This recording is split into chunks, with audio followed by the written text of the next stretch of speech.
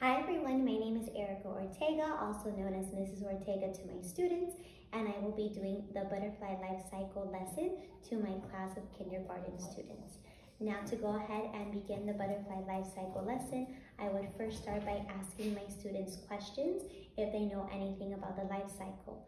I would go ahead and probe them and ask them to give me any information that they may know about butterflies in general.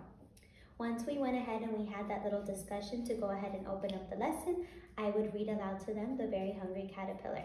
Now, unfortunately, I don't actually have the book with me. I have it at my school. But if I didn't have the book, I would go ahead and I would play the video of The Very Hungry Caterpillar from youtube.com on the Promethean board. Now, this would be a great way of going ahead and adding technology into your lesson, which a lot of administrators like to see nowadays. I'm going to go ahead and show you part of the video that I would be showing my students, and I will be showing you here on my laptop. We get it. You sometimes, really unfortunately, there are advertisements on YouTube, so I just go ahead and I scroll up and I wait for it to pass. Now here is the video of The Very Hungry Caterpillar.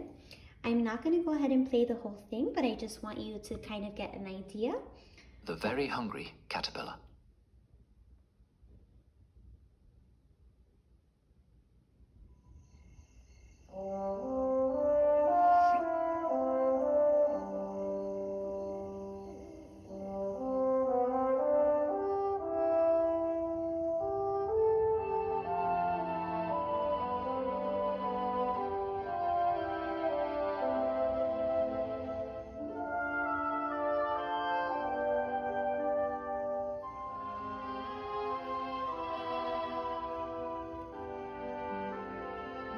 In the light of the moon, a little egg lay on a leaf.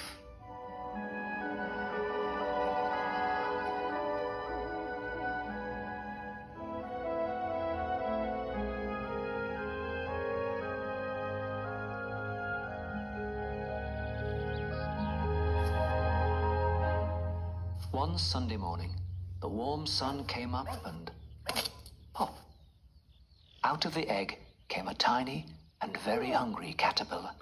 Now I would go ahead and I would play the whole video to catch my students' attention, but right now all I'm going to do is just give you a little preview so that way you have an idea of what it would look like. Okay, so after I would go ahead and I would be introducing some vocabulary words to my students. Now some vocabulary words that maybe they haven't heard of before, like chrysalis or metamorphosis, pupa, larva. I would go ahead and I would write those words on my whiteboard, and I would explain to the students what each word meant and maybe even do a little picture to show them. Once we went ahead and I went over all of the vocabulary words, I would then go ahead and continue to talk about the butterfly life cycle by showing the students a video called Metamorphosis by Jack Hartman.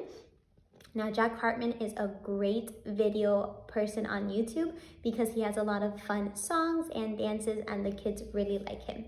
So I'm just going to go ahead and show you the Metamorphosis song to kind of get an idea of what we would be doing in the classroom. Children's songs, sing and move along. Children's songs, make your brain and body strong.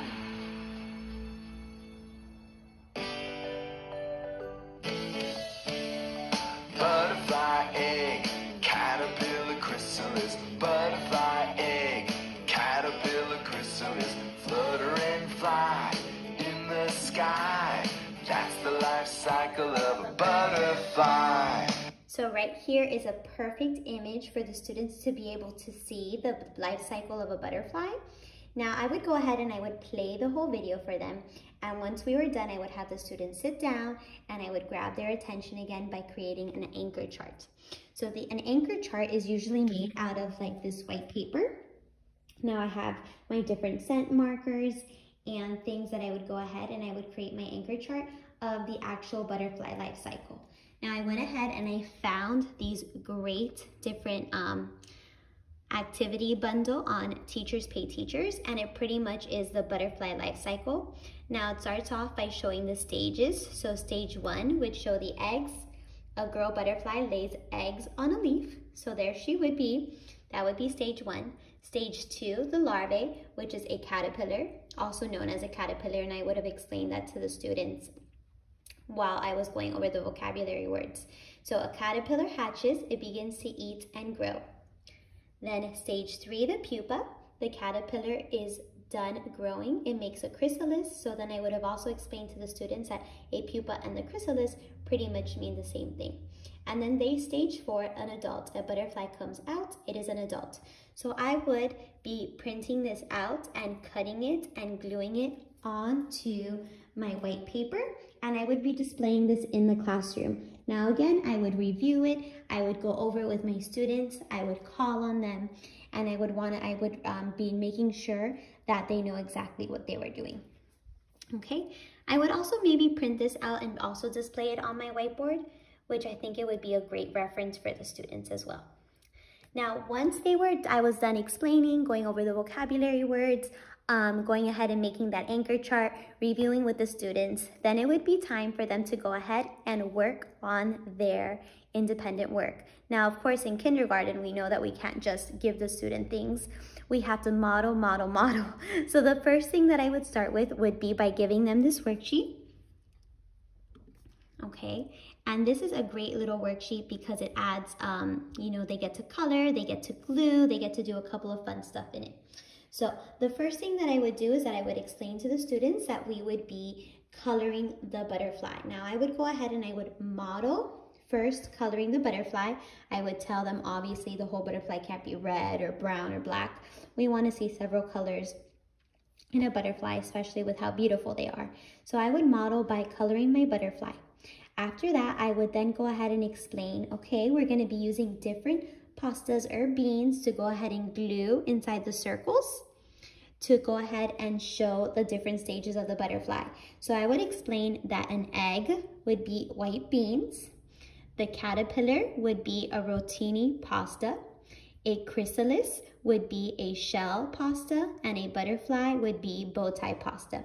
So once I have colored and once I have explained the different pastas and beans that we would use in each section, I would go ahead and glue it. Now, once I had modeled for myself, I'm still not going to go ahead and give my students their paper yet. The next thing that I would do would be to go ahead and pass out maybe one worksheet to each group of students, and then I would pass out the beans and the pasta, and then I would have the students work together to go ahead and place the right pastas and beans in the correct category of the butterfly life cycle. I would go around, I would help those students if they need it, and I would make sure that all of the students have it correct. Then once they have all had it correct and they all work together to find the answers, we did I do, we do, then it would be you do. I would go ahead and first give every student their own worksheet of the butterfly. I would have them color using appropriate colors.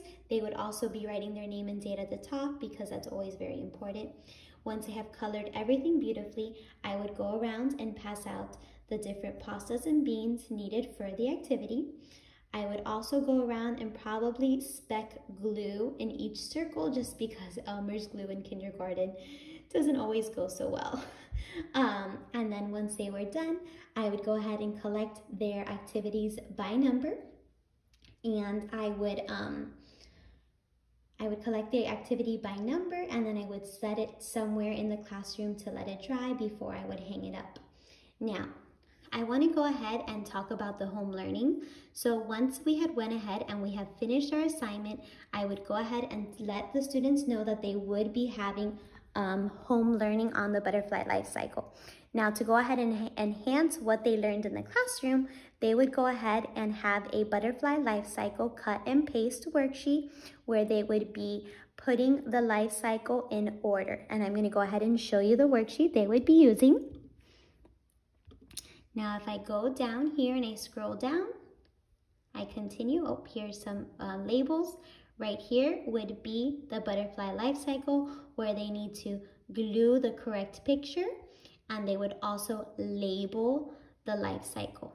And I would collect this the following day, most likely for a grade. Now I want to go ahead and I want to talk about a few things that while I was working on my lesson that maybe I had to go ahead and modify. So one of the first things that I had to modify when I was completing my lesson plan were the objectives. So I had to learn that a lesson plan objective has to be measurable and it has to match the assessment goal, pretty much what the student wants to learn or needs to learn. I had to edit the home learning activity by giving a little bit of more information, and I needed to find better differentiated instruction strategies for a student with ADHD or a student with dyslexia. So furthermore, I want to go ahead and just talk about a little bit more. So I definitely think that effective strategies for our diverse learners would be small group testing, breaking assignment into smaller pieces, repeating those directions, and reading aloud instructions, providing breaks when needed, and giving that proximity control. Now, all of these would be great ideas to use in this activity. You can use any of those accommodations in this activity to go ahead and meet the needs of those diverse learners. Now, when it comes to grading, okay, when I would be grading this activity, I would be seeing that the students would be placing the correct bean or pasta in the correct stage of the life cycle. I wouldn't be grading so much on coloring, but I would be grading for them to know the different shapes of the life cycle. I would also go ahead and grade the home learning to make sure that they cut and glued all the pieces in the correct stage and that they labeled the pictures correctly as well. Now, an E would be having everything correct. I would say maybe if they got 1 wrong, then it would be an S. If they got 2 wrong, it would be an M. And if they got 3 or 4 wrong, then I would go ahead and give a U. I think that pretty much sums up everything upon my lesson. One more thing, if the assessment closure. So if I would go ahead and end my lesson at school before passing out the home learning activity, I would ask the students exit questions. And these questions would have to do with maybe the life cycle or what a vocabulary word meant. And it would go ahead and show me that they learned what they needed to learn today. I'm going to go ahead and show you my final lesson plan draft just because I think it's important. So right here I started with the title, then I continued with the grade level, the subject, the objective, the essential questions, standards, content outline, differentiated instruction, the materials needed, technology, which was the Promethean board, the instructional procedures, the assessment. So this is the exit question. So 3 things I learned today, 2 things I found interesting, 1 question I still have, the home learning, and the references to my lesson. So I hope you guys enjoyed my mini lesson on the butterfly life cycle. And if you have any questions, feel free to message me. Thanks. Bye-bye.